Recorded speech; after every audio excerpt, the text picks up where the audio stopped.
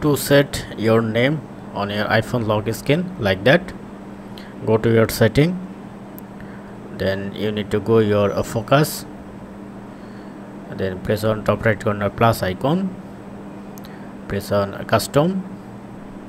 Now type your name that you want to show.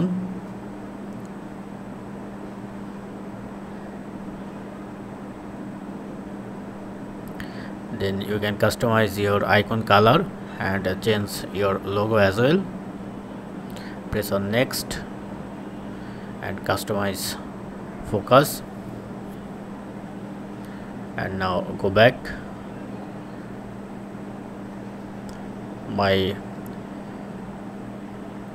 It's created. Now open the control menu, then you can see the focus. Press and hold, just select this one. Now lock your skin. You're able to see. That's it. Thank you. Have a good day.